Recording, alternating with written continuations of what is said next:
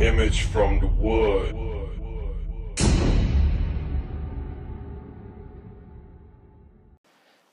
Yo, what up? It's your boy Image from the Wood, and today I'm going to be showing you how to use your 62 to record mixtapes on Ableton Live. Alright, so let's start it out. What you're going to be needing is Ableton. I already have Ableton out. And Serato DJ. Scratch Live won't work for this when you have Scratch Live open. It makes the audio from the 62 exclusively just for Scratch Live. So let's start off. What we're going to go ahead and do is go into the preferences in Ableton. For your input devices, you're going to use 62. And output device, you're going to use 62 as well.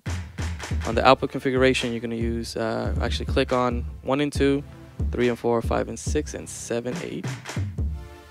On input configuration, 1 and 2 I use for my left turntable, and then 3 and 4 I use for the right turntable.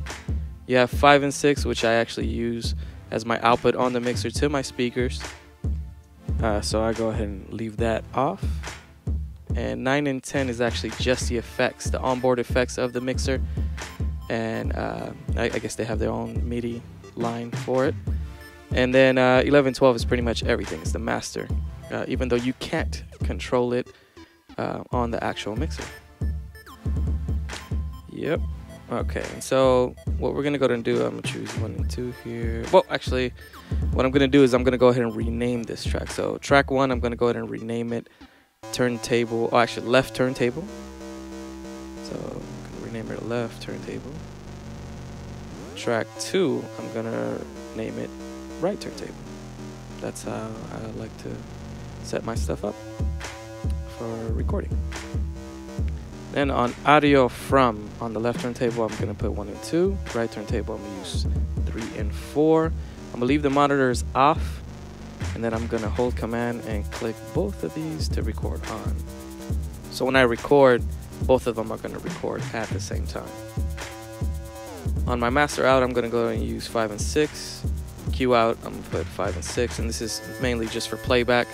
5 and 6 is actually the auxiliary output on the mixer, and that goes out to my speakers. Now I'm using Serato DJ. Like I mentioned, Serato DJ leaves the MIDI audio open to where you can use it this way. And then we're going to go ahead and give this a try.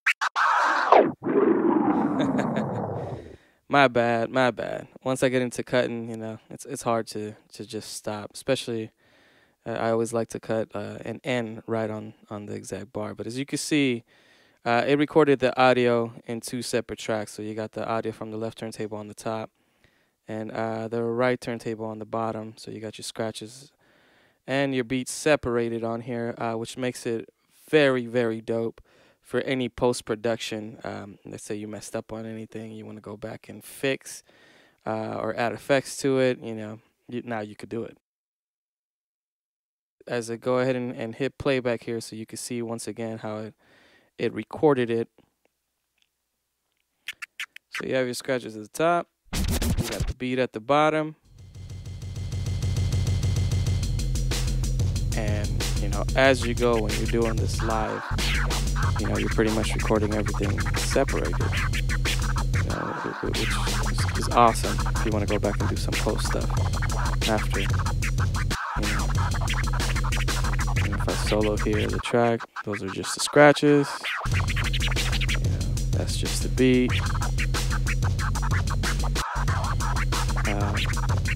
But yeah, that's pretty much it as far as recording it. You know, it's pretty simple. You know, this is something that it's hard for me to explain it when I actually talk to homies, you know, about this. But I felt like this made it easier for me if I just showed you guys. So, but on Serato DJ, one thing you do want to check in case you are getting popping, because I was getting that at the beginning. Check your USB buffer size and kind of play with it a little bit to see what gives you more pops and all that, because that had a big issue to do with it.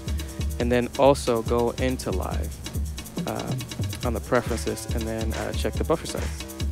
And same thing, you know, mess with the different settings on there and then get it to where it doesn't give you any pops or any of that stuff. But that's pretty much it. It's just simple.